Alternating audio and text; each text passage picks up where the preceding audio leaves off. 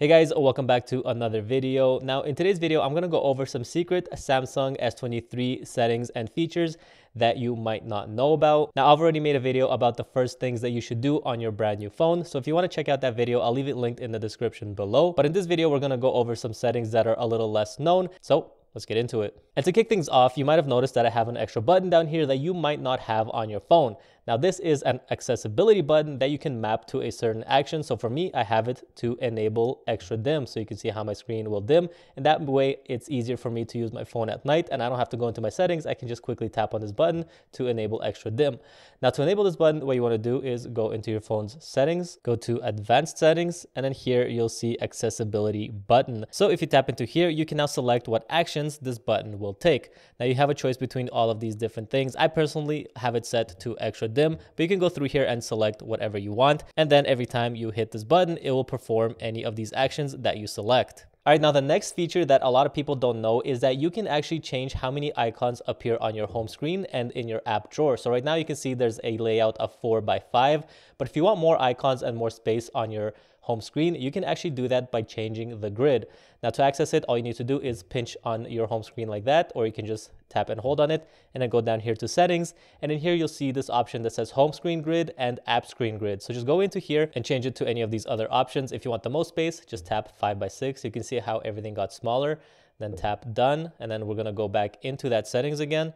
We're going to go to app screen grid and we're going to do the same thing here. Select 5x6, tap done.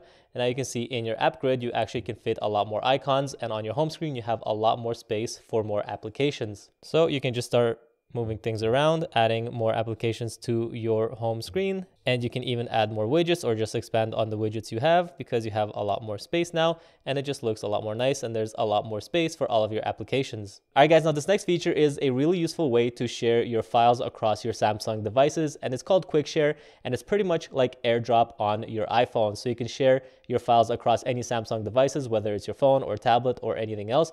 And all you need to do to use it is make sure that AirDrop is enabled in your settings. So you can see I have it enabled on my receiving phone and I have it enabled on the sending phone. And now all I need to do is find the file that I want to share, tap on it, tap on the share button, and then go to quick share. And then right here, you'll see my phone show up and all I need to do is tap on it. And you can see that this phone immediately receives that file. It is so quick and seamless. You don't need any wires. Just simply enable quick share, share the file, and you're all set. So if you share a lot of files, definitely check out this feature. If you're somebody who likes dark mode, you're definitely going to appreciate this feature because it will allow you to use dark mode in apps that don't support it. And you can see that I have dark mode enabled on my phone, but there are some apps out there that don't support dark mode and will remain white, but you can actually force them to go into dark mode. And all you need to do that is go into your phone settings and scroll all the way down to developer options.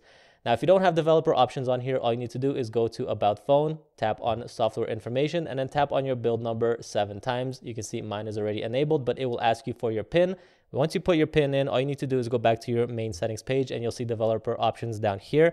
So go into here and then scroll down a little bit past the middle section here until you see a section that says force dark mode. And yours is going to be off by default, but go ahead and enable this and you can see it says force apps to use dark mode even if it's not fully supported. And now all of your apps and everything across your phone will be using dark mode even if they do not support it. Definitely a really cool feature if you're somebody who loves dark mode. You know how when sometimes you're reading a long article or just looking at your phone but not actually interacting with it, it will dim because it's getting ready to lock the phone? Well, it does that to preserve battery life, but it can be annoying to constantly have to tap your phone just to keep it unlocked. Well, there's actually a solution for that. And all you need to do is go to your phone's settings, motions and gestures, and then enable keep screen on while viewing. And what this will do is use your phone's selfie camera to see that you are looking at your phone. And even though you're not physically interacting with it, it won't lock your phone. So you don't have to keep tapping it to keep it awake. But if you put your phone down and stop looking at it and don't interact with it anymore, it will, as usual, go to sleep after a few seconds to preserve battery life. So this is like the best of both worlds. I definitely suggest you guys go ahead and enable this. If you guys are planning on keeping your phone for many years to come, one thing you should really be cautious of is your battery health because the battery is the lifeline of your phone. And if your battery deteriorates, your phone is pretty much going to be rendered useless as it's not going to be able to hold a long charge. So if you know you're going to keep your phone for a long time, what you should do is go into your phone settings, tap the search icon and then type protect battery. You'll see it right here.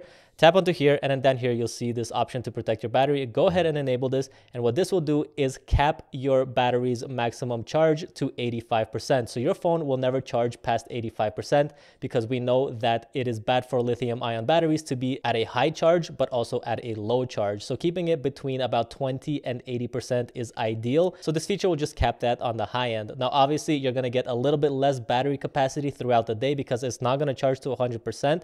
So you're losing 15% right off the bat. But if 85% is enough to get you through the day with how you use your phone, then you can definitely go ahead and enable this. And this will definitely help your battery stay healthy in the long term. If you're somebody who shares your phone with family members or kids, or maybe somebody just wants to use your phone for maybe 20 or 30 minutes and you don't want them snooping around your phone, you can actually open up whatever app they want to use and then pin that app to the display, and they will not be able to exit that app unless they have the password to your phone. Now, to set that up, what you want to do is go into your phone's settings. In the search, type pin, and then you'll see pin app right there. And all you need to do is go ahead and just toggle this on. Now we have the ability to pin any app to our screen. So let's say somebody is using your phone and they want to use the YouTube application, and you don't want them to be able to leave this YouTube application and snoop around your phone.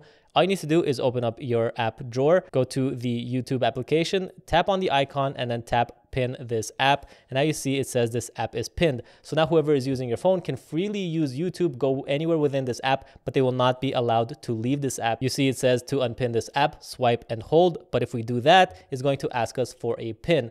So if they don't have the pin, they will not be able to leave this application. But if they're done with your phone, you can just go ahead and enter your pin, and now it's unpinned and you can go back to using your phone. All right, guys, now this next feature will allow you to hide applications without actually deleting them. So if there's any applications that you don't really use often, but you still want to keep on your phone, but you don't want them showing up and cluttering your app drawer, what you can do is hide them. And to do that, just tap and hold on your screen. Go to settings, and then down at the bottom, you'll see hide apps on home and app screens. So if we tap into here, you'll see all the applications that you have on your phone.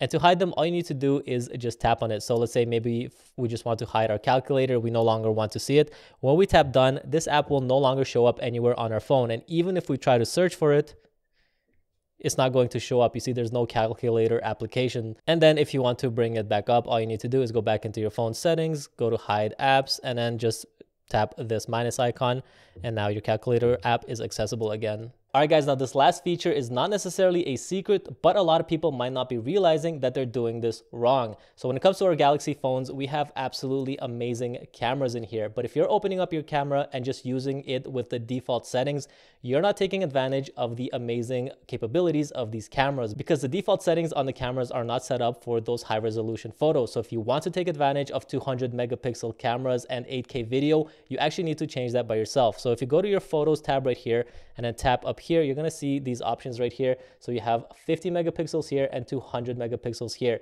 And you need to select these if you want to take these high resolution photos. So once you select it, now you're taking high resolution photos. And you need to do the same thing for video. By default, you can see that it's set to full HD 30 FPS. But if we want to take 4K or even 8K video, we need to go in here and then select them from here. So if you want to take 8K video, you need to select that feature. And now we're taking high quality, high resolution, beautiful videos. All right, guys, there you go. That's going to do it for the secret settings on your Samsung phone that you need to check out. I hope you enjoyed this video. Let me know in the comments below if you have any more cool features that we should know about.